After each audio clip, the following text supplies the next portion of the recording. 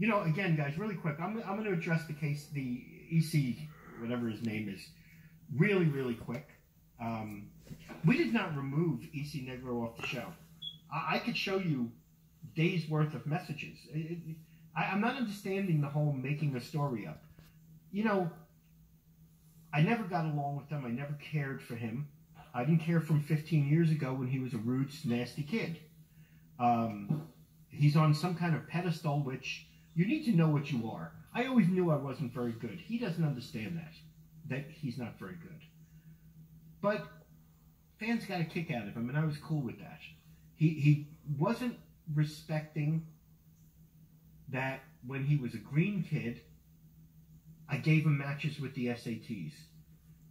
He wasn't respecting when he was a green kid, I made him the multi-time tag team champion. Okay? I didn't even know if he was alive or dead. Mike Zevon asked me to use him on my last Florida show. I agreed.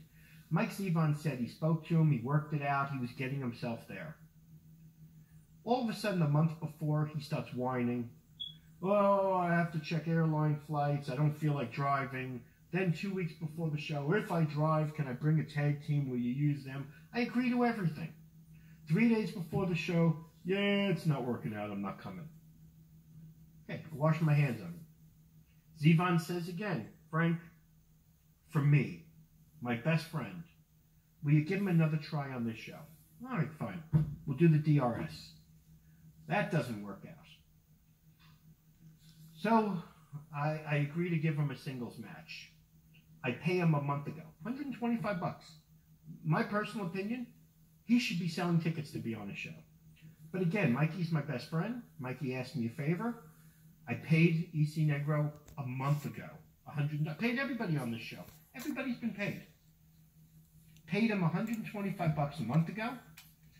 We've had no friction other than me having to consistently ask him and ask Mike Zevon to remind him, plug the damn show, plug the match, do a promo, do something. Nothing. Then I see he does a video where he says he's retiring. I write to him this morning. I said, are you still doing the show? He says, yes. I said, good. He said, this will be my last match. I said, look, we got like 15 matches on the show and a battle royal.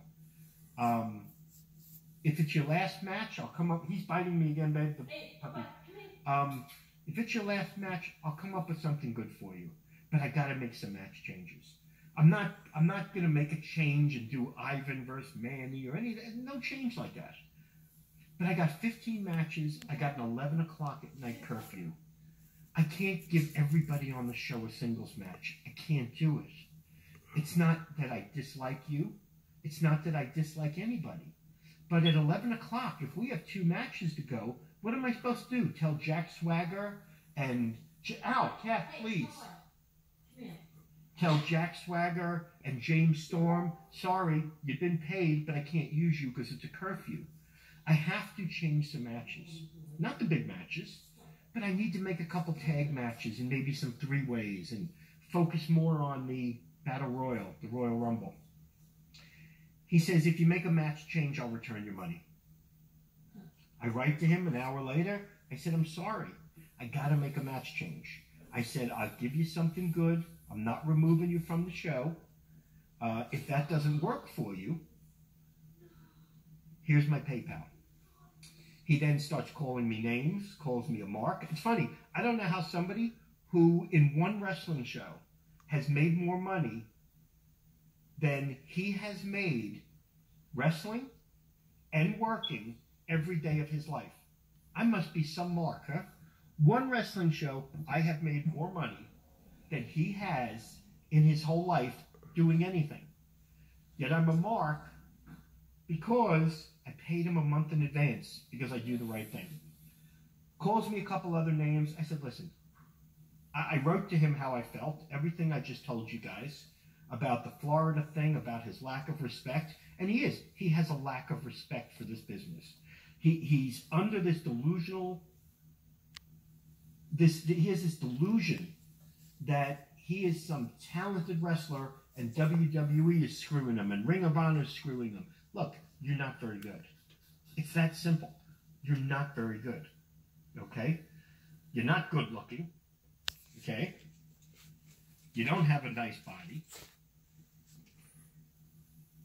If you went to the gym for 6 years, did nothing but work out, then your body would be considered crappy, okay? I don't, look, I'm going to be honest, okay?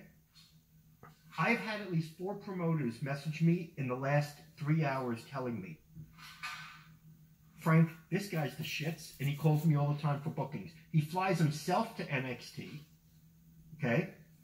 Really? And you're calling me names? And I said, look, all I want is return the money. You said 100 times, I'll refund my money. He says, I'll give it to you in person. Okay, what? You need to get a better look? Am I shaking that bad? What is that? First off, I'm 53 years old. What are we going to play this? I'm going to beat you up. I'm going to beat you up because I backed out of your show and I'm telling everybody that you took me off. Oh, yeah, and I'm keeping, no, I'm going to give it to you in person. I mean, I don't understand. What does that mean? I'm going to give it to you in person. Why don't you just PayPal me? Are you under some bizarre, is there some bizarre thing in your head that makes you think for a possible second that I'm scared of you? Or is, I really got to know this one, okay? Granted, I'm 53. Granted, I don't get around so well. But please, let me tell you something, okay? And I never do the, I'll beat you up, I can beat this one up, I can do anything I want. Never do you hear, never has anybody heard me say, I can beat the hell out of this guy and beat the hell out of that guy. I gotta tell you something. If this idiot has any delusions that you would last any more than 3.2 seconds with me, what are you, on crack? You know, just because the masked maniac acts goofy, and just because the masked maniac acts stupid, okay? And just because I'm 53 years old and I don't get around so well, if you live in the world of delusion, where you honestly believe that I couldn't rip your arm out of the socket and beat you with it without even breaking, what are you on, some kind of crack? What is that? I'll give it to you in person. I said, okay, fine. He says, give me your address. I live in Florida. You live in a cardboard box like in the Bronx. You don't need my home address. PayPal it to me. He says, give me your address. I said, better than that. Give me your address. How's that? Give me your address. How's that? So he gives me like 922 something. I don't know what it was. He gives me like half an address. I said, give me the rest of the address, Mr. Tough Guy. I'll give it to you in person. Mr. Tough Guy, he'll give me the address. I said, give it to me. He goes, Google it. What am I supposed to Google? Type in untalented schmuck face who's green as Gumby's address and it's going to come up? What are you, an idiot? Really, seriously. I mean, has standing on the service road of the Van Wyck Expressway, cleaning people's windshields, selling beaded rugs, gotten to him? I mean, come on, don't be foolish. First off, I'm 53 years old. What are you going to do? You're going to roll around on the floor with a 53-year-old man? Look, I paid you a month ago $125 to be on the wrestling show. You said if I can't give you the match you want, you'll return the money. Okay? Here's my PayPal. WILLY Goodman 007 @yahoo.com. Pay the money. Rather than going on your Facebook page, right, and writing how I'm this and I'm that and I took you off the show, really, would you like the conversation posted on the internet where you backed out of the show? I mean, what I really want to know, what kind of an idiot is agreeing with this moron on his personal page? It's the delusion in this idiot's mind. I got to tell you, and I know who did it, and I'm going to talk to the guys who trained him. But I got to tell you, if I was the one that trained him, I would say to myself, man, did I drop the ball. Really? I'm giving you that money in person. What, are you saying that because it gives you some time to save up $125? What, there's 60 hours at McDonald's? Maybe you can save it up? Come on. Come on. Look. Easy, Negro. Guys. He's biting my toes again. Guys, look. Easy, Negro. Look. I didn't like you 15 years ago. I don't care for you now. Okay? You can write whatever you want on Facebook. I actually blocked you because I can't stand looking at the ridiculous, the asinine things you write. 99.9% of the people that have met you laugh at you. And I got to tell you something. I know a ton of people can't stand me. I know a ton of people laugh at me. I couldn't care less. You know why? Because I got a house in a couple different countries. I live at Disney World. I go to Disney World every day. I got a gorgeous wife. Okay? I got 2 amazing children. I got the best puppy in the world. I have no worries in the world other than my health. And you know what you are? You are a sad, sad excuse for a professional wrestler. And what you did last night by saying you retire? Retire from what? Retire from what? From wrestling in front of 12 people? From running shows so you can play the main event guy? Come on. Here it is. This is how it is, okay? You owe me $125. If you're not going to pay me, I'm going to talk about it all the time. And every single person who follows me, okay? Everybody who follows me, everybody who gets a kick out of me, everybody is going to talk about it and post about it all the time. And they're all going to see the conversation, how you backed out of the show. Only because you weren't happy that I was going to change your match. I still said I was going to give you something cool. But all because of that. Okay? So if you're not going to pay me, then I lose $125. Okay? If you are going to pay me, just PayPal me. Don't make yourself sound like an idiot. I'm going to confront Frank. You're confronting nothing.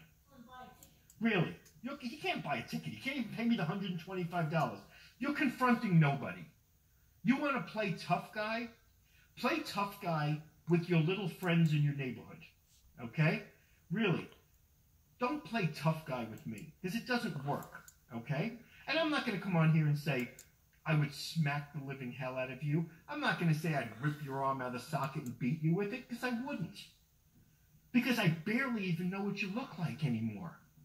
I barely even know what you look like. You mean nothing to me.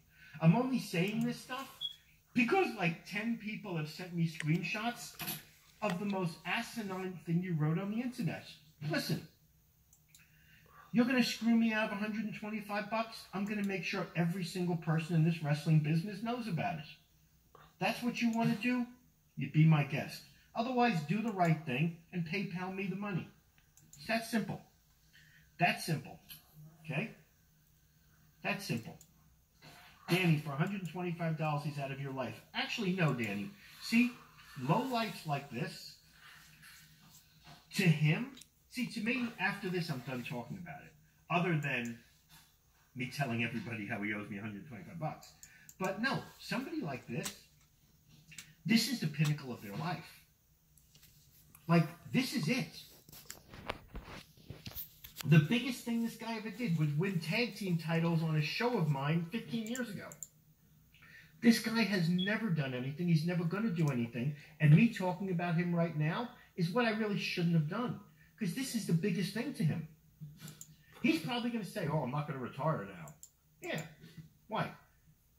Go retire. Yeah, Lilith, do it. Everybody, do it. You know?